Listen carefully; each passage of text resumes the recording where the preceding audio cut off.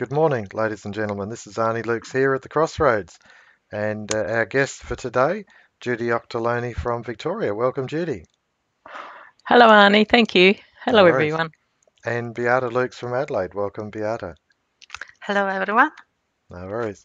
Now, to just set the stage for today's forum, even though we are using modern technology to produce this video, in fact, modern technology is constantly encroaching on us, and to the point where it can be if it's uh, too dominant, it can actually overcome rational thinking, and we can get a false sense of what's real. And I think that that's most important. Prior to this recording, we were talking about the blue light effect on on us by computers in the evening and how it actually plays with circadian rhythms. And that's only one facet. There are many, many other facets. And I know that this is a subject that is quite dear to Judy's heart. So, Judy, I'll give you the floor. Oh, thank you, Arnie. Well, I'm really very concerned, and it keeps coming back all the time when you see people on their phones. You know, you go for a ride in the train, and everyone's got their phone out. The children at school, they're on their laptops before they go to school, their iPads. They get to school. Many of them are required to use computers during the day. Some of them have to go home, and it's more computer work for their homework. It's constant, and then of course, many children now have mobile phones, and they cannot resist the lure of Facebook and other distractions. I'm really concerned about the effect it's having on their well-being, Hmm. their way of life, and their outlook for the future. And Mm. all they can, take if you want to punish a child, take their iPad or phone off them. My goodness, it's disaster. It's disastrous. That's No, that's a we're very addicted, that's a I very good think. starting point, Judy, and you certainly Mm. laid a good groundwork to this discussion. Beata, your thoughts, please. Mm. There came a time when we were confiscating all the mobile phones at the family gathering. So the young people had to give them up before they entered. Otherwise, there was no conversation whatsoever. People Yes. were here, there, everywhere, talking to somebody else outside of the company Mm. gathered. Hmm. It was ridiculous. Mm. So that's what we were doing. Mm. Yeah. Yeah, Yes. I agree, and that's to me that's a very good comment. That there seems to be an addiction to it. Now, I appreciate that social media can keep people informed as if they're right next door. But the fact Mm. is that it actually distracts to a point where I've seen young blokes mixing cement for the plaster or the bricklayer, and in between shovels, they've got their phone buzzing in their pocket and they're pulling it out, looking at it, and it's such a distraction. So okay, I've got a mobile phone and I use social media and I use the internet and I use computers to do a lot of things. Mm. But at the same time, I would consider myself a prolific book reader, and I also read the news, constantly scanning the news, although I use it 99% of the time on the internet. I scan the newspapers for news, and so to me, electronics is certainly a very significant part of my life. So I guess it's a matter of, okay, you've got to place things in perspective and take things into account, and you've actually got to relate with this backdrop image we've got behind us. You've got to relate to the real world and take those things into Mm. account. And the real world is that we've got three people here discussing something, and they're from around Australia. And we're discussing it almost like a phone Yes. call, but it's a recorded phone call. So the medium becomes, okay, it's entertainment, but it's also learning. To me, you've got to put the device into discipline, and it's got to have a specific purpose. Anyway, Judy, keep going. That's the word, Arnie. It's self-discipline, isn't it? We have to manage Hmm. our screen time, I think, and yeah, that's not always easy. Sometimes it can be just very relaxing to sit down and Google something, and we have a responsibility as parents and grandparents too to watch the children. The idea of mobile phones being confiscated at meal times and through the night was a fantastic idea for parents, I think. Basically the buck stops with us and we have to set an example. I do try, and sometimes, you can be out at a meal somewhere and everyone's got their mobile phone out and you and Don and I did it one day. We both said, I forget what we were doing something specific, and I said, look at us, we like a pair of teenagers. We had to put them away. Good on you. Good on you. Your thoughts. Yeah. Your thoughts, Beata. Speaking of examples, not so long ago there was the plea from a 5-year-old, 4-year-old, whatever boy, and he was saying that mom does not have time for him because she's forever on the phone. Remember that? That was quite tragic.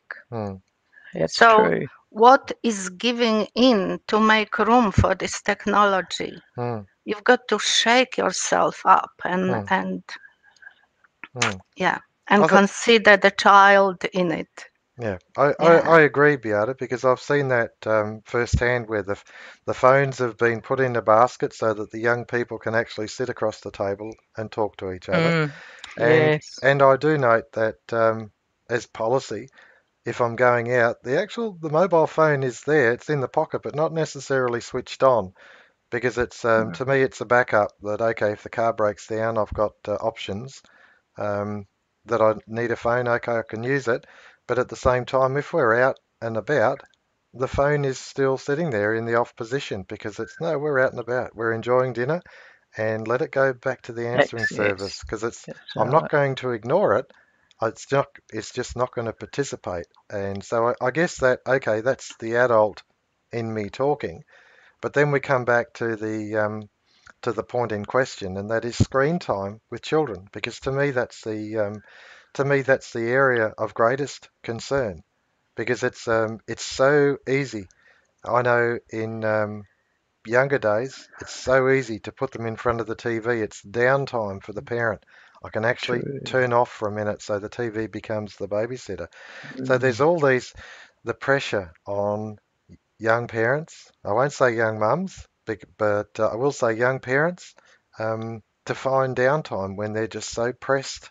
They're so pressed, they're so pressed, and having children is such a demanding job. So it's not an easy ask. We're talking about this screen time with children, but it is absolutely vital. Judy. Yeah, we have to develop strategies and for ourselves and the children, bearing in mind, of course, that they are on the computer a lot, even during the day at school. So when they get home, I always think their eyes need a rest. I know mine do if I've been on the computer too long, and they're not being encouraged. Well, maybe some are, but I don't see a general encouragement with children to just sit and read a book and enjoy a book and being able to go back in that book, pick up something you forgot. The books I used to read as a child were fantastic.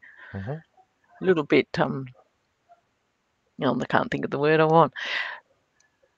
Well, they were make believe to an extent, Make but believe is yes, that's right, and that was that's not a bad thing for children because their little minds will wander anyway, won't they? And the TV is so destructive to their thinking.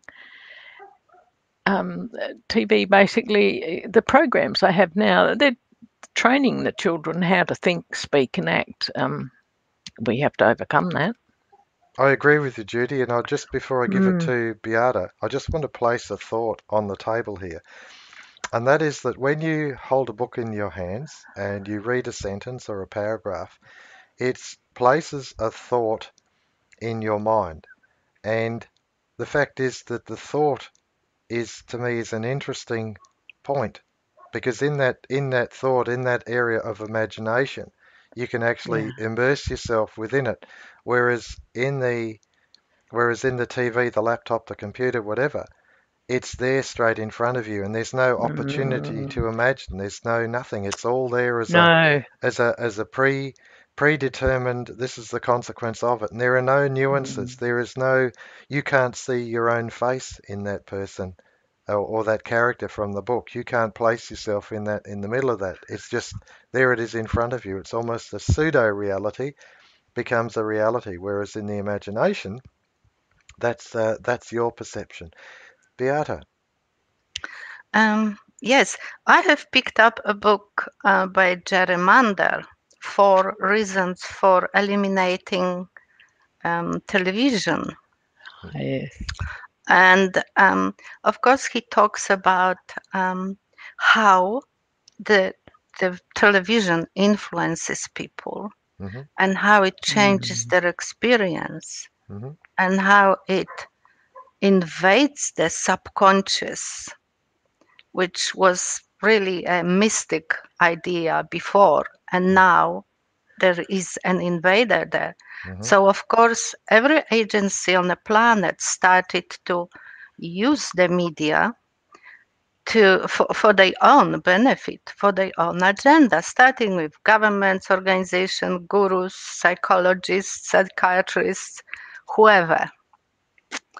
Um, and the image is placed in such a way that it speaks thousand words, of Hmm. course. Hmm. He gives an example of producing one mind throughout the nation. 80 million people watched, or 200 million people watched the funeral of Kennedy, President Kennedy, oh, yes. and they all got the same experience. Hmm. He just noted that because he was working in such a position um, that it gave him an insight. Because on the one hand, he was an advertiser man, okay, and on the other hand, he was working for organizations that were trying to do good things for the community. Hmm. So he had this sort of split interest going both ways. But the observations he made were really so correct. When you isolate people and put them in a closed room with the TV set, you've got no exchange of the feelings that come through.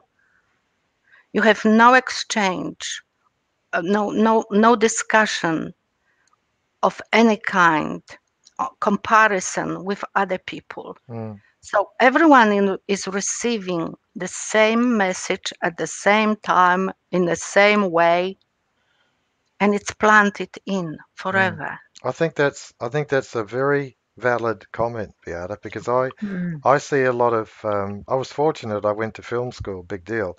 But in that there was a script writer for children's television Mhm. who spoke about, and that person gave me the straight drum, and he said that my scripts are accepted because the role model is such that the parents don't actually know what's going on, but the children do.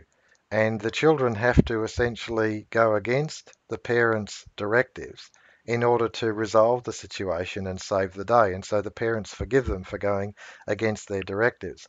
And another point is that the outside of that person's comment is that I noted in a lot of sitcoms that the role of the male is one of essentially an insipid or bumbling type of halfway basket case rather than a strong male figure in the family.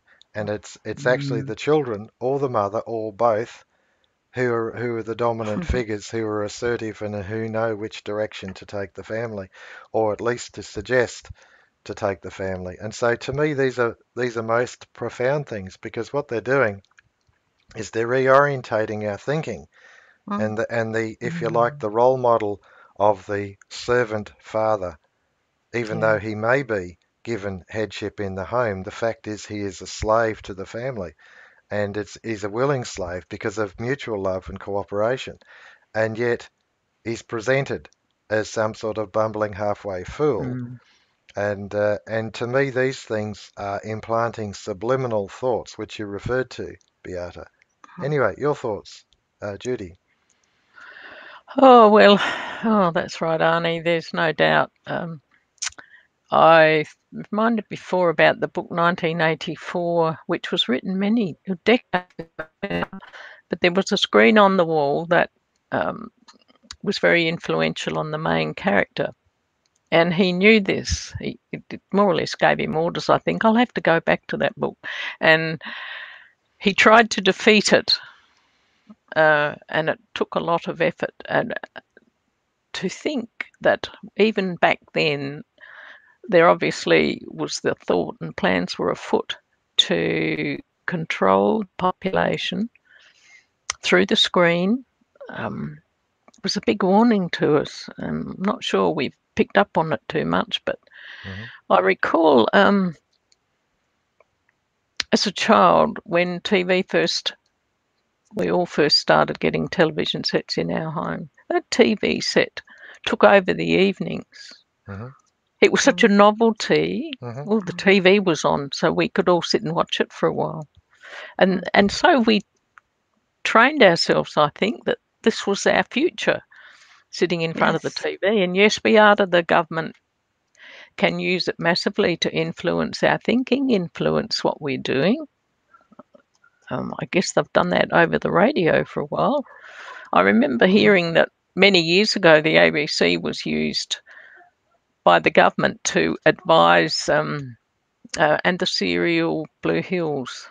And it was used as an advisory thing for farmers, and things that were current for them to know. It came over on Blue Hills, and as I used to listen, I remember it well. And it's constant. It's not new. It's constant, and it's a big weapon for them to have. And we have to stand against it a lot. I think that's an interesting, because we're coming full circle on this subject. I'm looking at the time. We're coming full circle, and what's really being stated here is that the screen time is such not only an effect of how children think, how adults think, but it's also a programming tool for propaganda, and it can be used so destructively or constructively. At least with the book, it's one person at a time, and it's their thought, and they place it in their imagination. And the good part Right. about a book is that if you discuss it with someone else, they may have had a similar thought or even a completely different thought on that exact same paragraph. And to me, that's the beauty of it. And in that you can discuss things, you can engage, and it's this communication that actually assists. Whereas with the electronic media, these tools of communication are actually, even though we're talking a lot more, they're actually of such poor quality that there really is Yeah. no thinking in it. Beata, your thoughts? Yes. I suppose we will continue next week. But what I wanted to say is that the child need to be considered in all of this, first of all, because they growing up too quickly. They skipping the childhood altogether. Yes. Most children are just put in care, and it's really tragic that they are skipping the time where they should develop their creativity, their thinking, their experience with the outside world. There is no time for that. Everyone is hiring them to grow till they're 5 and off to school, and somebody else is taking care of them, which is accidentally the screen those days. So 1984, welcome. Yes, George Orwell's book 1984, of course, was to warn the world, and it was written before 1948. but he changed the title from 1948 to 1984 because he felt that the world was not ready to listen to him. And here we are 48 to 84 is 40, 50, and now 70 years afterwards. And is the world listening? Well, I think it is. Closing comments, Judy. Yeah, I think you're right, Arnie. We're all getting aware of screen time and the downside of it, and there's warnings in magazines, warnings everywhere now that we have to pay attention to what's happening. And Beata's quite right. Children are so precious when they're small. Let's keep them as children while we can. Groom them as best as we can. That's right. Let us groom them Mm, rather than yes, screen time. that's right. Closing comments, Beata, please.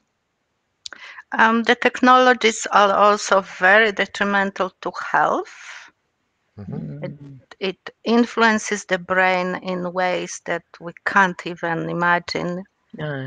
and influences the gut hmm in ways that we can't even imagine. And if they up the technologies from 4G to 5G Yeah. as the progress the following up is taking us, this is really a bleak future.